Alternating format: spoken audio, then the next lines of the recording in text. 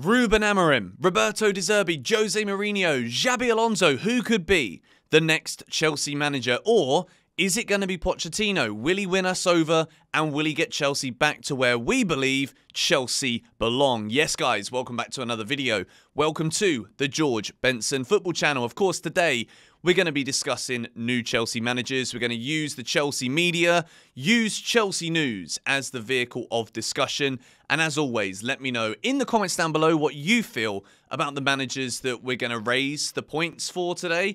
And we're also going to talk about Chelsea's FA Cup run and how this really could be the final nail in the coffin if something goes terribly wrong in 11 days' time against Leicester. But let's begin by taking a look at Roberto De Zerbi. Clubs looking at Roberto De Zerbi as a potential manager will have to pay compensation upwards of 12 million quid to secure the Italian from Brighton in the summer. There is just like, as much as I've said that I don't really want Pochettino to manage Chelsea anymore, I've given my reasons for that often, but I'll top line it again. I think the way that he thinks it's acceptable and it's a good result to get a draw after playing 3 games in 6 days at Brentford, that's not really the Chelsea that we know. We've not had to do that very often this season. Secondly, I do think there is a lot of PR and there's a lot of yesing to things that should be no's. There's a lack of questions that do require answers that's being asked to get Chelsea to where we belong, what we think we belong at as fans. Do you know what I mean? Pochettino doesn't seem to have that fire. Doesn't seem to have that winning mentality that we know top managers need. I watched a brilliant interview with Petr Cech with John Obi Mikel. Oh, at least I saw this clip. I haven't watched the full interview yet. But Petr Cech's talking in that interview about Mourinho and about Arsene Wenger and how, as much as Wenger came across maybe as a bit brittle by the end of his Arsenal career, those two hated losing. Can you compare Mauricio Pochettino to that? Can you speak about Pochettino in that same breath as two great elite managers of history, Mourinho, Wenger? Can you put Pochettino in that bracket? The answer is no. There isn't debates to be had here. He's not a winner. So that is an issue for Chelsea. The issue I also have, and I don't know if it's just like the surface layer suggests that we're going round in circles, but I mean, haven't we been in a position where we're giving Brighton in excess of 8 figures just to take a manager from them before? And I'm not going to lie to you, Roberto De Zerbi, I've not spoken about him that much. Roberto De Zerbi, I have no doubts, is a really good manager.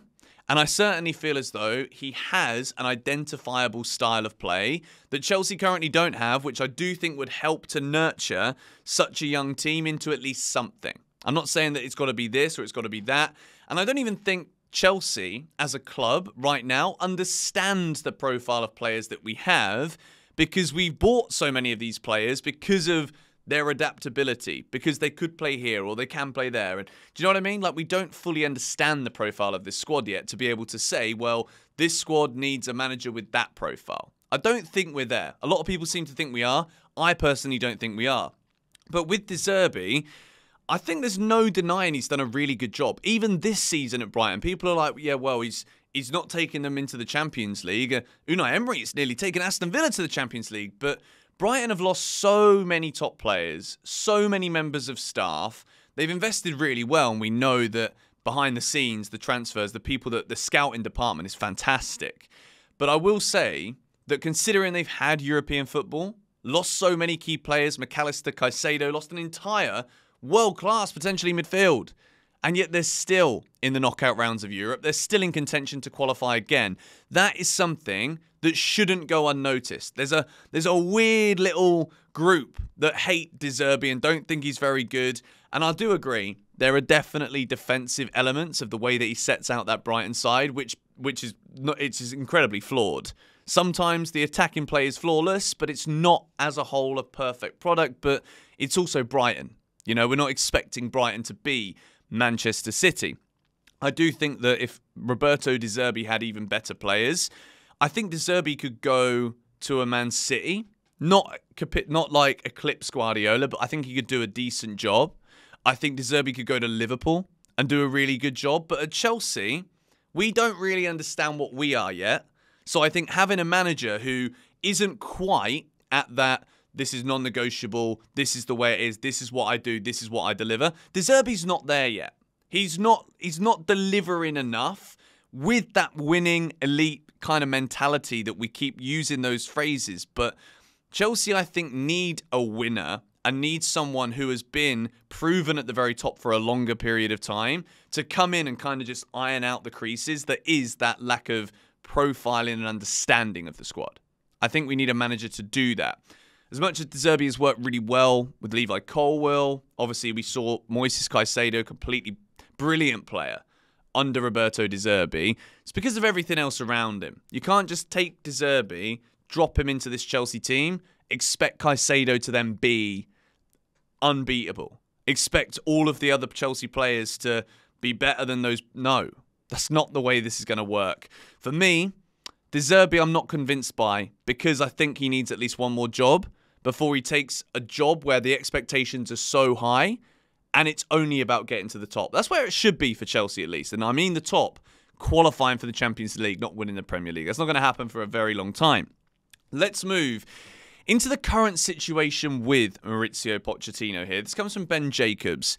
Chelsea are totally focused on a strong FA Cup run and finish to the season with a desire to make it work with Mauricio Pochettino. To be quite honest, as much as I am not the biggest Pochettino fan at this point, I certainly feel as though there could be something to be said here by not just making a decision to sack him now and employ someone new. And it comes back to that expectation conversation again. I do think that there is a chance that Chelsea, even with Pochettino, can get far in the FA Cup. Then I would also say that if Pochettino wins the FA Cup, I'm still not going to think that he is that winner to actually make sure that Chelsea can build upon that success. But I certainly feel as though there would be respect that would need to be put on Poch's name if he was to win the FA Cup for Chelsea. But that is insinuating that we beat Leicester. That's insinuating that we can get past one of Man United, Liverpool, Manchester City, who are still in this competition. That's going to be incredibly difficult for Chelsea to do, to be quite honest. So, at this point in time, I can understand why he's not been fired right now. Because I don't think, as we go further into this video, I don't see a ready-made replacement yet. So it makes sense to me as to why we're not getting rid of him right this second as much as I kind of want us to. Do you know what I mean? We move. Let's talk now about Jose Mourinho. And I don't necessarily want to talk about Mourinho by saying, yep, I want Mourinho back at Chelsea, because there are so many reasons, despite my sentiment behind loving Mourinho. He is a winner, and I do think he would fix the mentality, but it would be short-term. He struggles sometimes to work with young players. He needs leaders in his team to help him lead in order to get the best out of the young players, if that's what he's forced to work with. And I just think in terms of the ownership and what they want from a manager, Mourinho isn't that. And there's a conversation to be had here, because there is talk right now that the issue regarding Chelsea even returning to someone like a Jose Mourinho, one individual involved in the Chelsea project suggested it would send the wrong message if they returned to the face of the old ownership and hired Jose Mourinho. I have got one massive problem with this. It's not the avoidance of going back to Mourinho. It is the fact that those currently within the Chelsea project, if we take what this tweet says here as a gospel truth, which it very likely could be, let's say, there's a big issue with the reluctance to look at certain elements of the previous ownership to understand why they were so great. And there seems to be such a heavy focus on these new owners doing it their way and being different, that's the discourse right now at Chelsea Football Club. Is that was the identity. This is now the identity. And because we were successful there, as fans, when we look at this and we don't like it, it's hard for us to accept. But for the new ownership who are here on this hand that I'm pushing at the camera lens right now, there isn't any looking at this and thinking we can take some of that, there is nothing that is going to make what was such a successful era for Chelsea. We aren't using any of this to get here. We're not doing any of it because we're so stubborn. And I say we, the ownership and those currently at the top of the hierarchy are so stubborn that their unwillingness to change anything and to see errors that have been made need to be rectified by holding your hands up and just being like, you know what? We don't really know what we're doing, but we've tried our best, but our best wasn't good enough, so therefore we take something from that old style, that old ownership. That's what Chelsea need to look at. It's not necessarily Mourinho that's going to be that right decision, but we certainly need to start adopting some new changes here so that we're not just recycling managers, going around in circles, paying Brighton loads of money, and then when De Zerbi screws it up, if we take him, whoever Brighton hire next in 3 years, go on then, mate. We'll give you a little ride. Anyway, thoughts in the comments down below. Ruben Amorim, I haven't spoken about him really today, or Xabi Alonso. Alonso's going to Liverpool, isn't he? That's one's pretty self-explanatory. And Amorim, we're going to save that for another one, I think, actually. Let me know your thoughts in the comments down below. Come on, you Blues.